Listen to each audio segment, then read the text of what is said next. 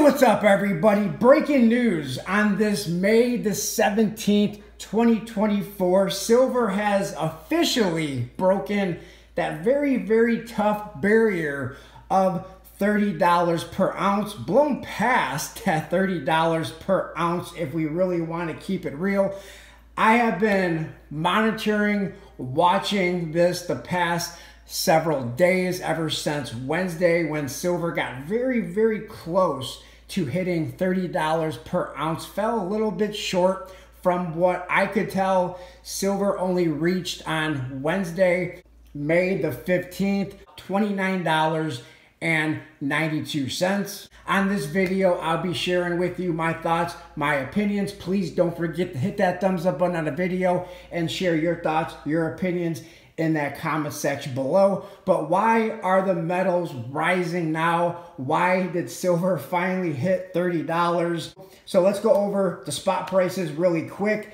As I'm recording this video, silver is up 3.39%, or up $1 to $30.57.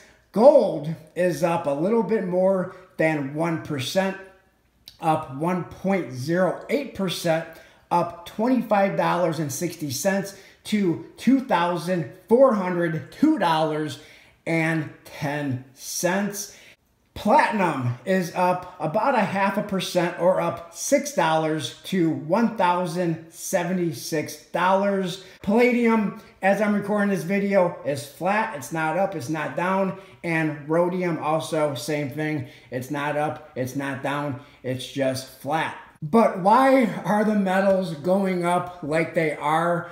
And we have to go back, in my opinion, to May the 15th, CPI data was reported, and inflation still going up, by the way, but not going up by as much as the experts, the economists, the media thought it was going to. So inflation going up while still going up, but it's going up, it seems, a little bit slower than expected. And everything after that CPI data was released, everything immediately started to go up. Yes, we saw pullbacks. Like I said, on Wednesday, I saw silver hit about $29.92. And yesterday, on Thursday, May the 16th, we saw some pullbacks. Not exactly sure where silver closed yesterday, but it was somewhere around $29.70. Everybody is speculating, and now will Jerome Powell, when they meet, when the FOMC meets, when will the interest rate cuts start? Now, let's be honest, the media, everybody has been speculating on interest rates cuts. Even when he was still raising interest rates, everybody was hoping and wishing that the cuts would finally start. Will the cuts begin this year in 2024? Will they be in September? Your guess is as good as mine. I will be looking at that CME FedWatch tool to give you an update. What do they say? What is the greatest likelihood as of right now, as of recording this video, as of May the 17th, 2024, when and if the Fed will start cutting rates this year in 2024. But as far as CPI, when the CPI data was released about inflation, like I said, inflation still going up, but it seems like it's going up slower than expected. The monthly increase was 0.3%, slightly below the 0.4% estimate, and a 12-month rate of 3.4%. Core inflation, which excludes food and energy, in my opinion, I think it should include it because everybody has to buy food and spend money on energy. I think core inflation should include it, but they say that it doesn't include it because it's so volatile, but everybody needs it. So I think it should, but it's not. But anyway, core inflation, which excludes food and energy, ran at a 0.3% rate, monthly rate, and 3.6% annually the lowest since April 2022. And after that was announced, everything really started to go up. That was from a CNBC article from May the 16th. And everybody is speculating now that interest rates will be cut this year in 2024. Now, the big question is, well, a couple of big questions. Will silver maintain $30 or will we see some pullbacks? In my opinion, I always expect to see pullbacks. How long will silver stay above $30 an ounce? Your guess is as good as mine. Please try not to FOMO today. I know FOMO is very real. People are going to think that silver and gold will keep going up and it won't come back down. But I personally am expecting that we will see some pullbacks. I would like to reference an article from FX Empire.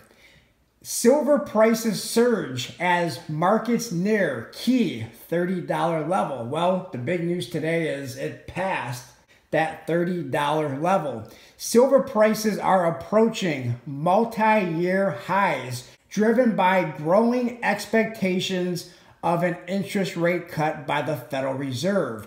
The market is poised for a second consecutive weekly gain, reflecting bullish sentiment as traders eye the psychological $30 mark. Well, we have definitely passed that psychological $30 mark. Now, will it hold? Will it stay above $30 an ounce? That's something that we'll have to keep an eye on.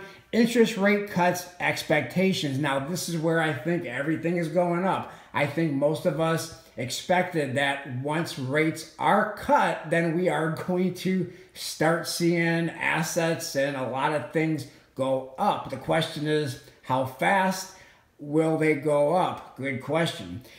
U.S. consumer prices rose less than expected in April, reinforcing hopes for a September cut as inflation trends downward. And that's where I think we should be watching if rates are cut, in my opinion, is in September. But let's keep in mind that a lot of these experts were first saying that we are going to see cuts in June. We are going to see cuts in July. Now we're going to see cuts in September.